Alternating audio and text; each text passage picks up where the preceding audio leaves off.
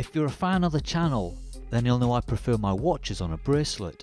Unfortunately, not all of my little treasures have that pleasure. Hi and welcome to Last Watch. At the end of April, I was contacted by Ivan at Vario, who offered to send me some watch straps for review. Now, I'll be straight up and honest with you here. I would definitely consider myself a bracelet guy. If I'm buying a new watch, then I'm the sort of person that will tick the box and select a Jubilee over a leather or material strap. Sadly, not all of my watches come with a metal option. Therefore, on occasion, I have cautiously picked up additional straps, with both Amazon and WatchGecko being a relatively affordable and safe bet. Choosing the right strap for your watch will make sure that it never comes off your wrist, either by accident or choice. Get it wrong and you'll end up with a watch that doesn't get worn, or worst case scenario, a strap failure that will cost you dearly. You can understand why a manufacturer's own bracelet is the preferred choice for many. Having said all that, Vario has been on my radar for some time, as it turns out they make quite an attractive watch and a rather snazzy travel case. Not to mention something that may be of interest to you G-Shock fans out there. All will be explained. Not wanting to pass up the opportunity to check out what Vario had to offer, I jumped on their website and selected a handful of straps with 3 watches in mind as budding models. And here they are ready for your attention, laid out from left to right in ascending price order. If it's not already obvious, all the straps and accessories I have today were sent to me free of charge, and I haven't been paid for this review. Ivan only asked if I could give him a good review on their Facebook page, Google or Vario website. Ultimately, that comes down to the quality of his products.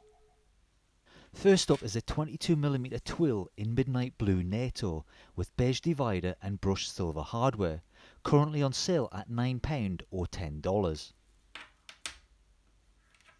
Next is the 22mm seatbelt navy edge Nato with brushed silver hardware, costing £14 or $16. The third strap is the widest, a 24mm seatbelt crimson edge Nato with brushed silver hardware. This comes with a G-Shock Nato adapter and spring bar tool and will set you back £22 or $26. If you're a G-Shock Square fan, you can pick up the Nato adapter separately for £9 or $10. We then move on to the 22mm Midnight Comet graphic Nato with polished silver hardware, priced at £22 or $26. The penultimate strap is a 20mm wide Harris tweed in cobalt blue with polished silver tang and buckle, which will cost you £32 or $38. And our last offering is a 20mm vintage Italian leather onyx black watch strap, again with polished silver tang and buckle, this being the most expensive strap on the table at £35 or $42. Also included in the package was a deluxe denim blue watch travel case, which will set you back £17 or $20, and a watch roll that you can still get your hands on, you just can't buy it. Vario is based in Singapore and was established in 2016 by husband and wife team Ivan and Judy Chua. I think it's fair to say that Ivan enjoys wearing his watches and wasn't the type to baby them. His watches have stood the test of time, but they were often let down by their straps. Like myself, Ivan trained as a graphic designer, so he decided to put his expertise to good use and design his own watch straps. The result was the graphic Nato strap range, which proved to be such a success that the company grew from there. Vario now has more than a dozen different strap options, which include Nato, Zulu, Italian leather, Harris tweed, silicone, and even a compatible iWatch range. It's this variation of products that Ivan offers which inspired him to name the company Vario. Let's get back to the straps, and the only way to do them justice is to show them as they should be presented, on a watch. This is the 22mm twill in midnight blue. It's a single pass Nato that looks almost black but has a double weave of cotton with ribs of diagonal parallel lines. I'm not normally a fan of Natos, as I feel that they add unnecessary bulk to a watch on your wrist, but I thought I'd give this single pass a go as it's only 1.2mm thick. I wouldn't consider myself a beige man, but the centre line looks more gold than beige, and although I'm wearing this on the Save the Ocean, I was half tempted to put it on my Steinhardt OVN 39 as I think it might flatter the faux patina. It has brushed hardware with a very subtle Vario logo on the buckle. This strap comes in 7 different colour options with a width of 18, 20 or 22mm, and you get the choice of brushed silver or brushed black hardware. Here we have another single pass NATO, this one being the navy edge seatbelt. If you've ever been in a car, then this material will feel all too familiar. It has a herringbone weave and feels silky to the touch. It also has a sheen that catches the light, which makes it the perfect partner for the deep sea dial of the Seiko. There are 10 different colour options in this range, and I have 2 of them here today. Maybe I should have been a bit more adventurous and picked out some other options from the vast Vario range, but as I said earlier, I had particular watches from my collection in mind when I made my selection. All the seatbelt NATOs are 1.4mm thick and come in 20, 22 and 24mm widths, with a choice of brushed silver or black hardware. The buckle here is a little more pronounced and comes with a curved edge, whereas the previous twill was straight. It's finished again with an almost invisible Vario logo.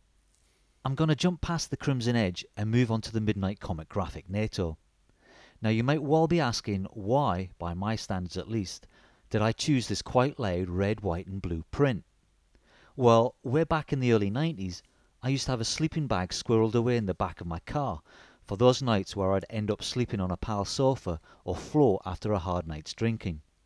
I'm pretty damn sure it had this design, although I quite like Ivan's interpretation of the bold colours on this strap, a depiction of a meteoroid shower in the night sky. I suspect Ivan may have been one of my drinking buddies. This is the 22mm wide option with much slimmer polished silver hardware. You can see the logo has moved from the buckle to the bottom keeper. Unlike the seatbelt NATOs that are a single pass, this has a double back. The material is only 1.2mm thick, but doubled up it will add nearly 2.5mm to the thickness of your watch. It's made from a material called Dacron, which is a polyester blend usually used to prevent friction between surfaces in upholstery. The fact that it's used here on a traditional NATO should help prevent the material from wearing against itself on the back of your watch. There are 15 different graphic NATOs available in widths of 18, 20 and 22mm. You also have the choice of polished silver, matte black and, depending on the design, also polished gold and polished rose gold. Before I move on, I should add that all the straps I've shown you so far are machine washable and, if it matters to you, 100% vegan friendly. Now when I saw this next strap on the Vario website, I just had to get it. It's the Harris Tweed in cobalt blue. I may well be English, but I've been in Scotland for quite some time and I've had the pleasure of visiting a lot of the islands, including the Isle of Lewis.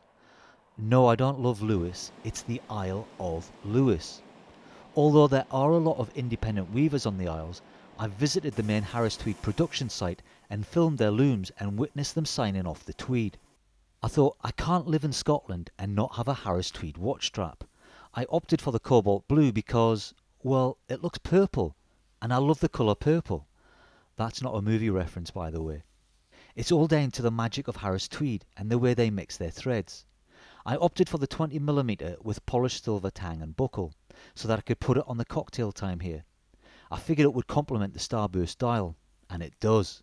This strap also had a cameo roll in my recent Marl and Snoopy review. Go check it out if you haven't already done so. Now Harris Tweed has a reputation for being quite scratchy, especially if you have sensitive skin like moi.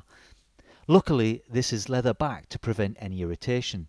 It's on the back that you will find the Vario logo and the Harris Tweed orb, confirming that this is proper Harris Tweed.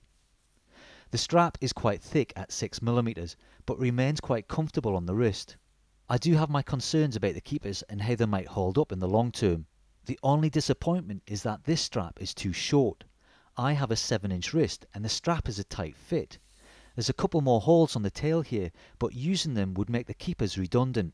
There doesn't seem to be an option for a larger size, something Ivan may want to consider. I suspect this was designed with the ladies in mind. If you have a large wrist, then sadly you won't get the pleasure of wearing this strap. The Harris Tweed comes in 3 widths, 10, 20 and 22mm, and a choice of polished silver, gold and rose gold, and also matte black tang and buckle. All the Harris Tweed straps are water resistant, but I would consider keeping this dry as much as possible. Moving on, we have the vintage Italian leather in onyx black. This is the 20mm, which tapers to less than 16, making it uber slim. Unlike the Harris tweed, it's quite supple with a nice vintage grain. It has a contrasting stitch, almost like an off-white, that is aged and resulted in a golden glow. The tang and buckle is polished silver and the tail is held by 2 leather keepers. On the reverse, it has the Vario branding and a reminder that this is genuine Italian leather. To make life easy, the strap has quick release spring bars.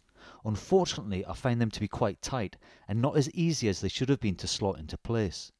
I'm not sure if this is down to their length or pin thickness, maybe a little bit of both. I got there eventually with a little persuasion, though after finding quick release spring bars on the Italian leather strap, it did make me wonder why this same option wasn't available on the Harris tweed. The Italian leather comes in 10 different colours, 18, 19, 20 and 22mm widths, and with a choice of polished silver, gold, rose gold or matte black tang and buckles. Now I know you guys love the G-Shock, however a lot of you draw issue with its default resin strap and have asked me for alternatives. You could always replace it with a combi bracelet, but that would inevitably mean buying another square. Or you can get an adapter from J's and K's. Well, now you have another option, as Vario also do a G-Shock Nato adapter. Firstly, you will need to remove the G-Shock strap, which is no easy feat. Then you will need to attach the adapters. I was hoping to do all of this on camera, but fitting the adapters proved more difficult than I expected. I would only recommend you attempt this modification if you have the patience of a saint or are more skilled than I. Once you have the adapters on, a whole new world opens up to you, as you can then fit your G-Shock with a slip-through Nato or Zulu, and this is why I ordered the extra wide 24mm seatbelt crimson edge Nato, which I think pairs nicely with a red line square. It also keeps that tactical look. I opted for the brushed silver hardware to match the silver pushers and screws of the 5610, but you could always choose the brushed black if you prefer. The G-Shock strap range gives you the widest choice, with more than 30 options which include the seatbelt here, as well as the ballistic nylon, Kuduro and other Natos and Zulus. And to prove the point of the adapter's flexibility, I thought I'd show you how the square looks on the other Natos that I have today. Please forgive the ill-fitting size and don't comment on how I've worn any of today's Natos. The tails were worn for ease of use. And while we're at it, if the G-Shock can wear a Nato, then why can't the cocktail time? No harm in trying. The thing I was most looking forward to getting my hands on today was the Oyster style deluxe denim watch travel case. Vario described this as a donut shape. Do you prefer donuts or oysters? It's all down to taste. This would appear to be machine pressed and is tough enough to keep its shape. It has a quality nylon spill resistant exterior and foam padded interior. There's a netted area in the roof where it's recommended that you store a set of headphones, or maybe even a charging cable. Not sure if I'd want the mini magnets and earbuds so close to a mechanical watch, but the main market for this occasional traveller would appear to be you iWatch wearers out there, so I can see the sense of the design. I think this is a handy carrier for light travellers out there that want to take an extra watch on their trip. It comes in 4 different colours, you might be able to find one that matches your luggage. Wrapping up, we finished with a watch roll. I can't say I'm a fan of watch rolls, but that might be because most of my watches are on bracelets. I don't like the idea of pushing them into something and allowing the bracelet to rub up against the back of the watch. Maybe I'm just too precious. I would definitely be adding an extra piece of material. With that in mind, if you wear your watches on Natos or leather straps and top and tail them in the dividers, then I guess a watch roll is perfect for those of you that like to travel with multiple watches. I should mention that you can't buy this watch roll, it's an end-of-line piece, but if you buy 3 or more straps from Vario, they will send you one of these free of charge, while stocks last. If you're in the market for some watch straps and accessories, then I would certainly give the Vario website a look. Their strong point is the vast variety of Natos and Zulus that they stock, and their quality seems to be on a par with the big players out there. I like their 2-piece straps, but I think they should look at offering larger sizes for those of you with bigger wrists. To make life easier for you, I'll put some links in the video description for everything you've seen today. As I mentioned earlier, I'm not on any kind of kickback from Vario, and you're under no obligation to use them. I will however give one of you the opportunity to win the Crimson Red Nato and G-Shock adapter, providing of course that I can remove it from the watch. Just make sure you're a subscriber to the channel, like this video and leave a comment to let me know why you should be in the draw. You might also consider hitting the notifications button if you haven't already done so. Many thanks to Ivan and Judy at Vario for sending me all of today's goodies. I wish you the best of success, not that I think you need it. Stay safe and I'll see you all in the next video.